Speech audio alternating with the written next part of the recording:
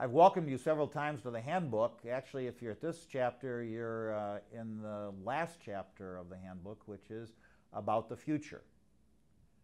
Now, if you've read the chapters closely, and particularly near the end of each chapter, you've noticed that I've asked the authors, who are both colleagues at the universities that I work with, as well as colleagues in business, to predict the future a bit regarding their particular topic.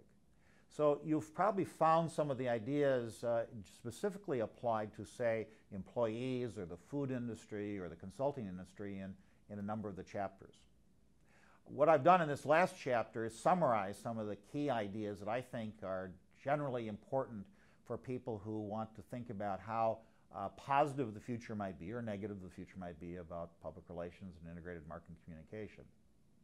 Naturally, I hold a view that this is a fairly positive future for us because, again, as I've commented, the employment opportunities are greater and growing. I think the challenges are great and growing, which means that they'll need bright, educated, and people who can accept challenges to work in this field. The list of ideas I've given to you are really fairly straightforward. We talk about the growth of the field, we talk about the complexity of relationships that are being built, talk about predicting, of course, the globalization of this field, comment on the rapid growth of social media and the use of some very sophisticated, specialized social media.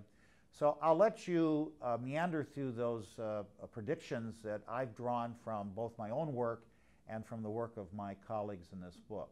But I would love to have you think about those ideas, and if you want to correspond with us and write us about it, you've had someone interview me 10 years after the first edition of this book and say, hey, your predictions were accurate, and I'd like to see if that holds up even a year, 2 years, or 5 years from now. So take a look at the book, and there's easy contact information for me at Northwestern University, and let me know whether you think my predictions were accurate, and give me some feedback on the book as well.